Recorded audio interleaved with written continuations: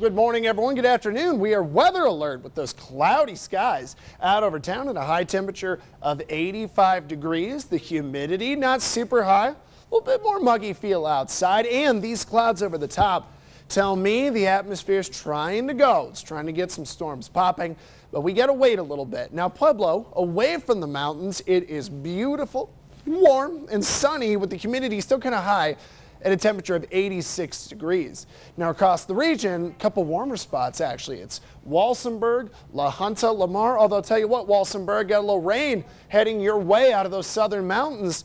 That might cool you down just a touch.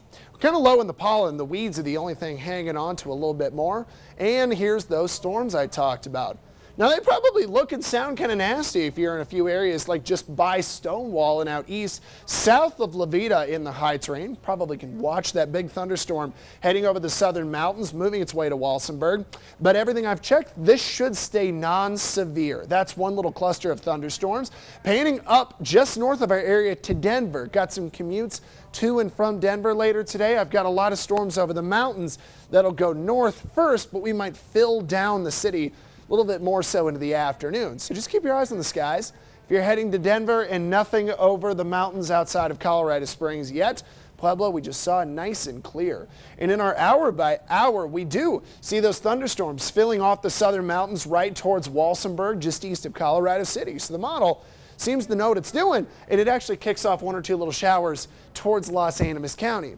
Now, by 4 o'clock, those couple storms still going outside of Los Animas County, away from Walsenburg, heading towards La Junta. Should stay non-severe, but we've got some big rain up by Denver and storms that fill out through Colorado Springs. This is from 4 to 5 o'clock. By 5:30, they've crossed through the city and are hitting the eastern part of the county really hard. Hail threats are still much higher by Calhan, but especially Lincoln up to Lyman, Lincoln County up to Lyman. We'll get a second passing of storms by 6 to 7 o'clock.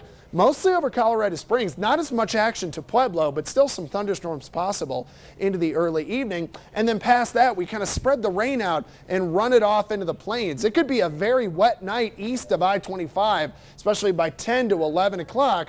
But if there were going to be any strong storms, they'd stay over here and we're dry by tomorrow morning.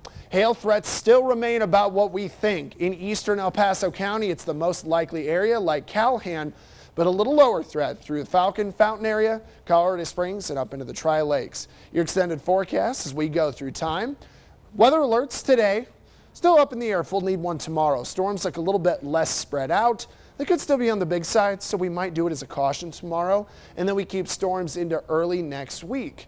Pueblo, we've got a lot more warmth, especially over the next couple days. Lower 90s on the map. A couple isolated storms after 6 o'clock through the evening, but then as we go through time, doesn't look as widespread rain either from Friday into Saturday. Canyon City, it seems like you will eventually get some storms to roll off the mountains into town. Temperatures dip a little bit towards Friday, Saturday, Sunday.